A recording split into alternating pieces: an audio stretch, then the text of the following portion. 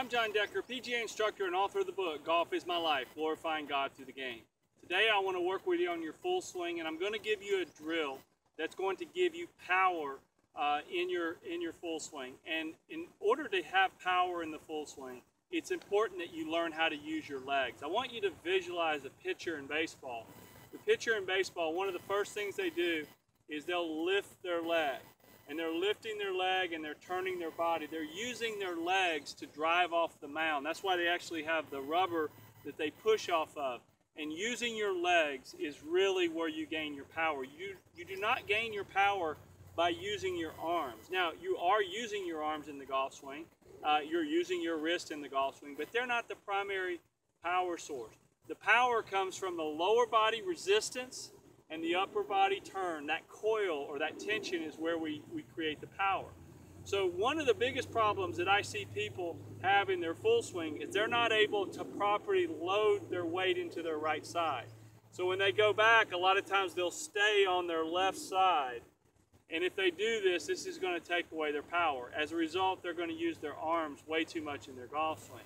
So if you visualize the pitcher lifting his leg, one of my favorite drills for this is to actually swing back and lift your left foot off the ground as you're taking the club back. Now this happens early in the takeaway. Just like the pitcher lifts his leg early before he delivers the ball, it's going to be the same way. And when I do this, notice I'm able to rock and turn my weight against my right leg. So I'm properly loading my weight. I'm not moving my head way over here. I'm turning as I do that. It's a very small lift. Now, I'm not going to be able to lift my leg like a pitcher, but I am going to lift my foot off the ground.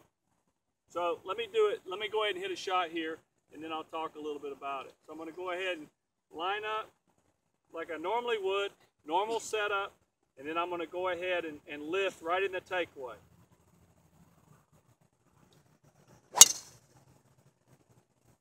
Now I hit that ball really solid. I'd be happy with that. I swept it off the tee. The tee is still right there, and I'd be happy with that overall. But this drill is really going to help you to learn to load into your right side, because when I go back, it's very important that I feel the weight go into my right leg as I'm turning. So as I'm turning, I want to turn against my right leg.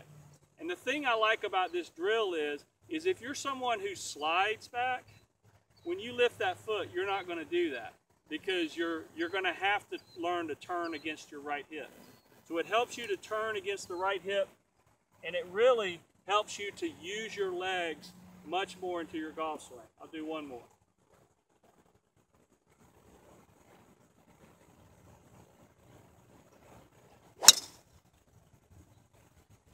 That one I didn't quite get back. I didn't hit that one quite as well. And in the sequence of that, it's important that you get that shift and get that weight in that right side early. I got that a little bit later. And so as a result, I could feel my arms take over. So it's a great way to give yourself feedback when you're watching those swings. If you watch this video again, the first one I did a little bit better than the second one. Try this drill. It's a great way to learn how to use your legs, and it's a great way to gain power in your driver.